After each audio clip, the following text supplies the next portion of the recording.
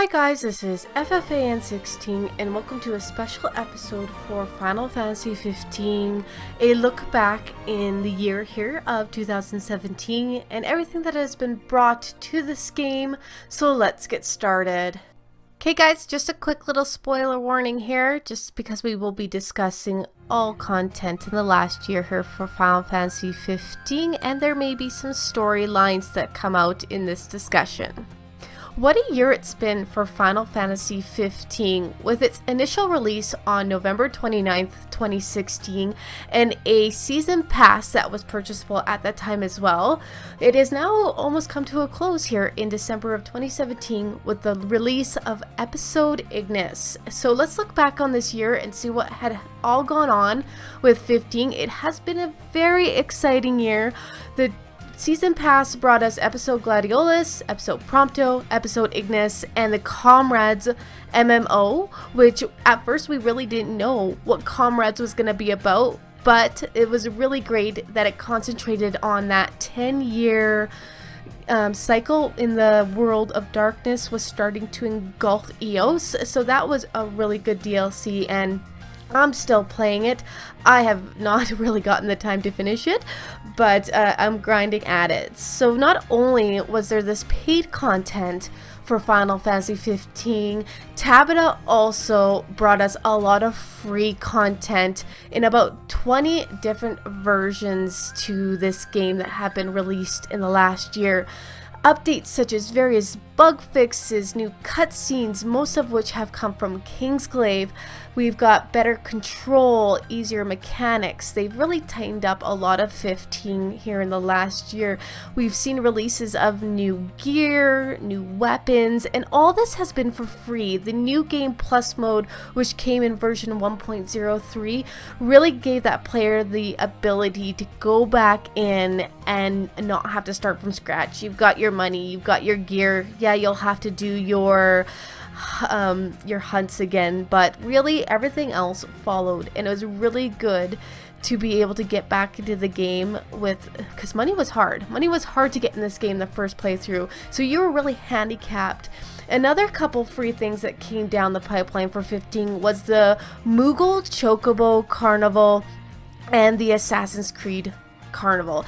So what we saw here with the Moogle Chocobo Carnival, it was a great event just to celebrate this game, and it was kind of free. It came with a patch update, so you just dive in and you go do a couple little extra games and you would get recipes and they would all transfer to the main game, and that's really great because now it had some interaction with that main game. What you did there can impact at least a little bit of the essence of the main game, and they really knew how to do this well. We also saw the introduction of a collaboration between Final Fantasy 15 and Assassin's Creed, which is the Assassin's Festival in Lestalem. This is currently still going on until January, and you can dive right into the game and partake of this festival. Again, recipes and even the Assassin's outfits can make their way into the main game. It's a cool, neat little DLC, and I do suggest you pop on in, get that nice Assassin's Creed outfit out of it.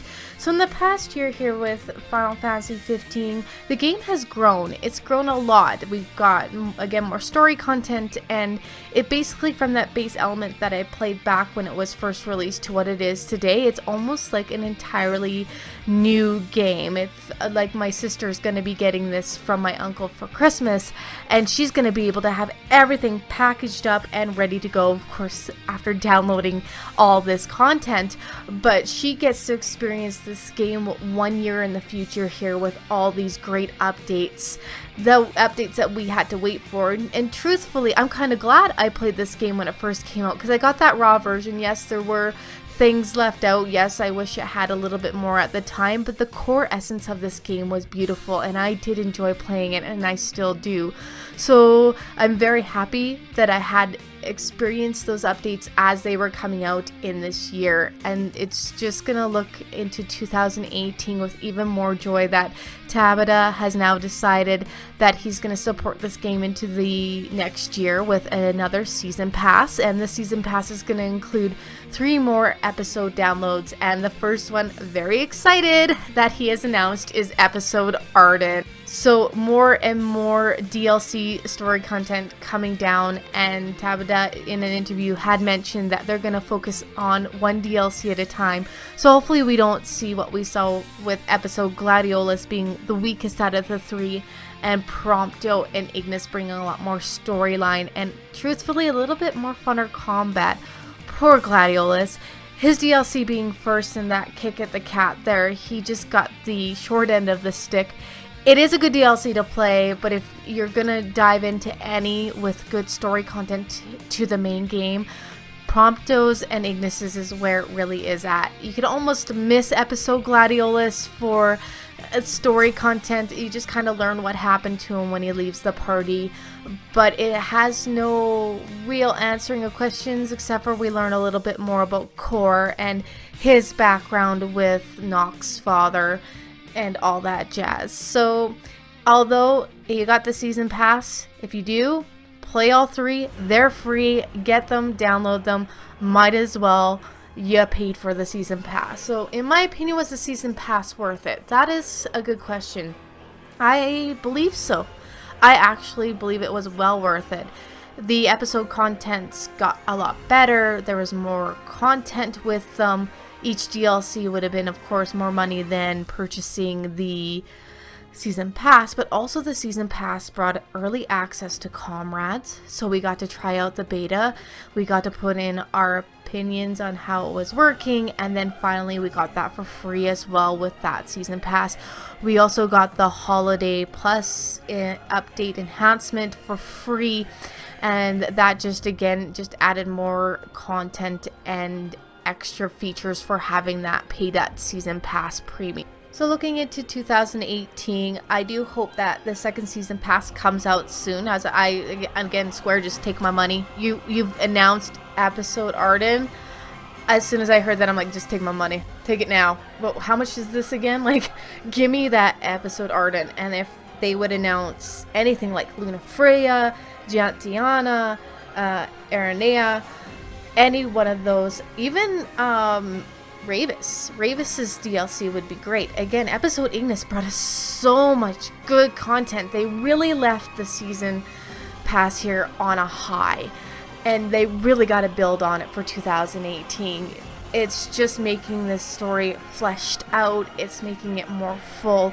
I would really like to learn more about the Lucii, how their power is so overwhelming, and how does the crystal have something to do with the Lucii? Is that why they're still around? What brings this family to this much power? So more of that and more of this fleshing out of the story in 2018 would be great. Expect more free download version contents, patch updates, everything, guys. They're really not going to stop, and I don't see them in 2018 or maybe even 2019 stop supporting this game as long as there are people wanting to play it. So look forward to a bright future at least next year for Final Fantasy 15. It has been a great 2017. It started off a bit slow, but once those episodes were rolling, we finally at the later part of the year here got Comrades. The universe is expanded with their VR content such as Final Fantasy 15 Monster of the Deep. I have purchased it, I am playing it, and I gotta tell you, it was worth purchasing my VR for that. Although there's some glitching that is quite hilarious in it, because my arms would be where my head would be, and if my arms float away from my body, it looks like I've got bad frostbite all over my arms and paralysis. So although there is some tweaking, I'm sure there's going to be updates to help enhance gameplay with that as well. We also have Final Fantasy 15 Pocket Edition coming really soon here, guys. It was supposed to be out already, but it got delayed. I think they want to tweak it a bit more.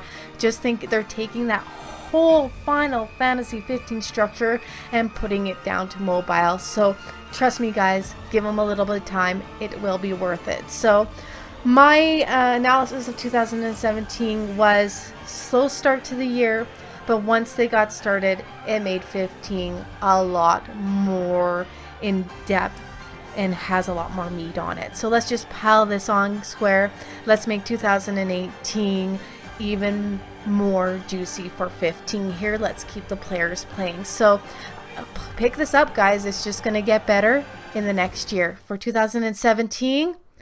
So there you guys go. That was my quick discussion, my thoughts, my feelings, just a wrap up of Final Fantasy 15 here in the last year.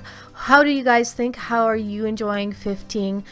Has it become a greater game to you? Was it great to begin with? I'd love to hear from you guys, so please leave me a comment. Are you going to be purchasing the second season pass here that's coming out? Are you excited for the new episodes? You know what I mean, Arden, or any of the other episodes. I would like some of the girls to be a little bit more fleshed out. Maybe we'll get a new playable character in the future. I know that's a good rumor. So leave me your wishes below. Leave me what you loved in the past year here with Final Fantasy 15. I look forward to sharing more of this content with you on my channel in the year to come. And 15 will definitely be one of my staples on this channel. So thank you so much for coming by. Thank you for watching my videos. Please subscribe to the channel if you haven't already for more upcoming videos. You can find me at Twitter at FFAN_16. Put a like below, guys, if you like my content. And as always, happy gaming.